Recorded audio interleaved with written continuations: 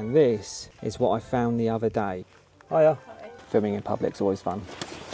I'm like replacing a charger that was burnt out. Two things are happening today. The first thing is I'm going to whip off this Indra charger which burnt out, which I showed last week. If you haven't seen it, I'll leave that video in the description below, and we're going to have an in-depth look and see where it has failed, and I'm going to try and get hold of technical and see if they can talk me through why this has happened and if it's a known problem. And job number two is I'm installing this new Anderson EV charger, which costs £995, which is a lot of money. First things first, make sure the charger's isolated, never assume.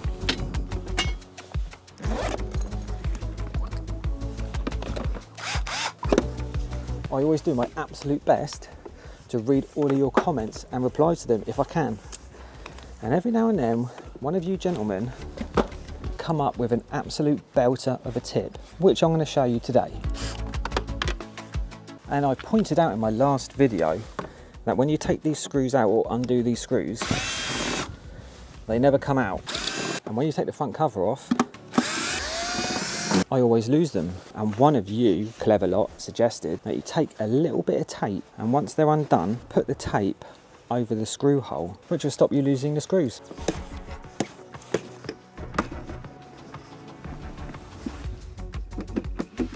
You just got to hope that you've undone them all properly. I found the easiest way to work on these is to unclip this ribbon and actually remove the whole front door by these little screws here. Lost that one. That way, if you are installing one of these, you're not going to scratch this up where it's falling all over the place or smashing against the wall.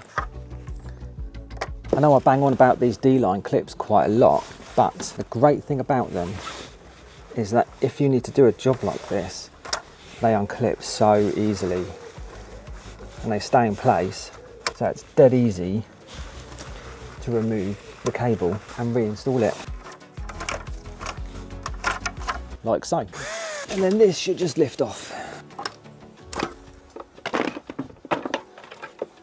So looking at this, we have these lever connections, which that one's okay, but these two don't seem to want to go up. So I'm just going to remove these, and we can see that we have definitely a burnt live conductor there, but it looks like the module behind is where the main problem is.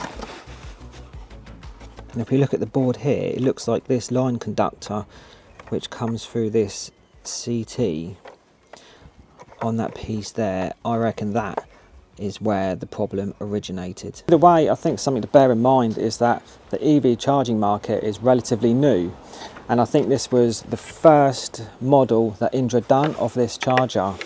And no product is perfect straight away, and the only way that products and manufacturers can improve is by finding these issues and rectifying them. So all I can say is Indra have been fantastic about this. They've offered me loads of advice. They sent out a charger straight away, and you can't fault that. Nothing really bad came of this. The protection I installed done its job, so there was no incidents whatsoever apart from this basically failing, and you can't ask more than that from a company, I don't think. This is not how the charger turned up, by the way. My customers very carefully opened it up and had a look.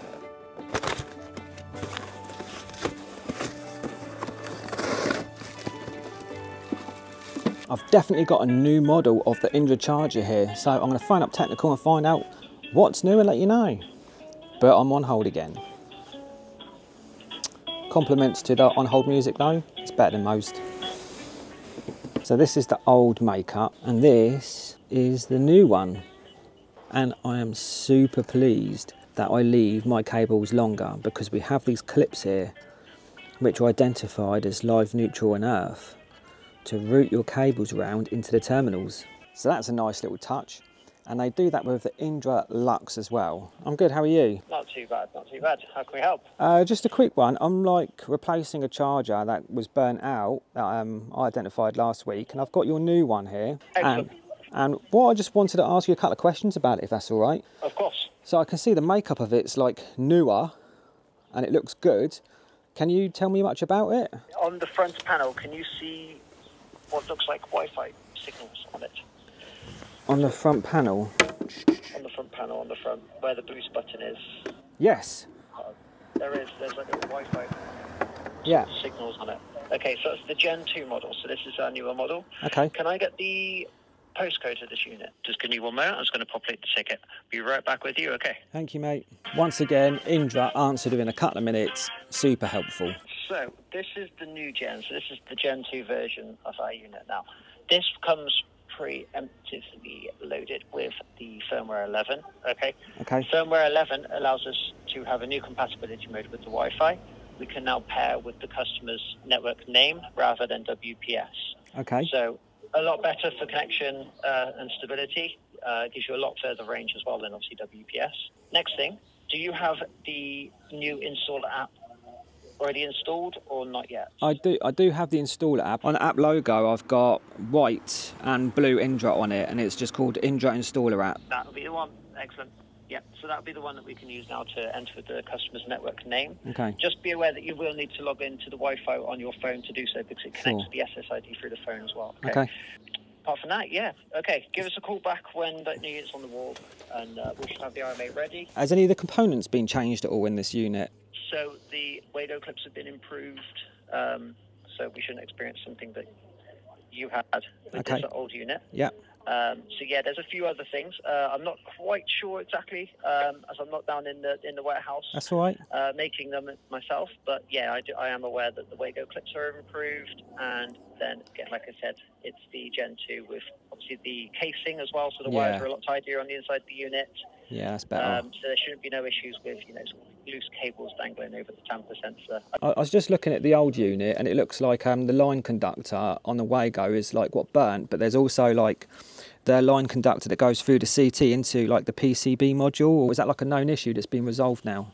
Yes, exactly. Yeah, this Gen 2, that's another thing, is the PCB on the bottom. That little battery looking thing. Yeah. Yeah, that thing as well. That should be an updated model too. All right, cheers, Chris. You're a legend, mate. Thanks very much. Cheers. Bye, bye, bye, bye, bye. Bye, bye, bye. Chris, Indra, super helpful. Thank you. So this is the Gen 2 model now.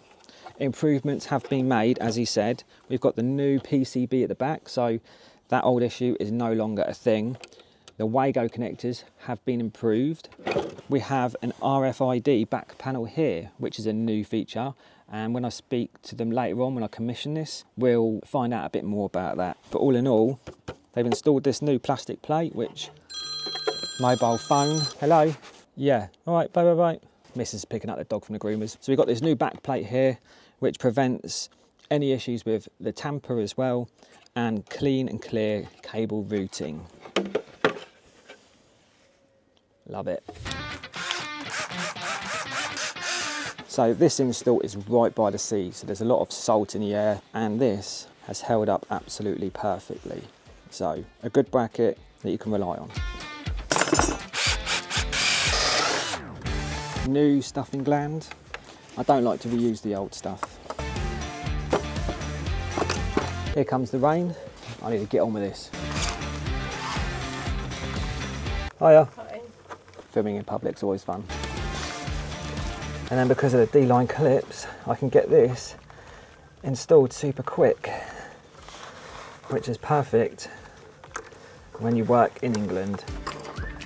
Can't take the front cover off this because the socket is pre-wired, so you just got to put up with it hanging about, but you can sort of wedge it in like that. Now it's whether I've left my cores long enough to follow their route or not, and that's the thing you've got to watch out for when you're installing chargers. Never make the cables as short as it possibly can. Give them some length, because if you end up in a situation like this, you may need the extra length if they move the terminals about, which I haven't in this one, but they've got these fancy clips. I don't know if I'm going to be able to use them. I haven't been able to use the clips in their preferred order, and that's purely because it's not a new install and I've just got to use the cable length that I've got. These are the clips. Look, I appreciate this is not dressed in nicely, but this is the only way I could get it with getting my CT cable in a clip by running in the lowest one, which was actually supposed to be for the live conductor. But I've managed to get it all connected up. All the cables are relatively secure, but if it was a new install, it would look far better and you could do a nicer job, but it is what it is at this stage. It's still going to work the same. I need to get this cover on because it's throwing it down. I'll catch up with you in a minute. Let's turn it back on and run through the testing.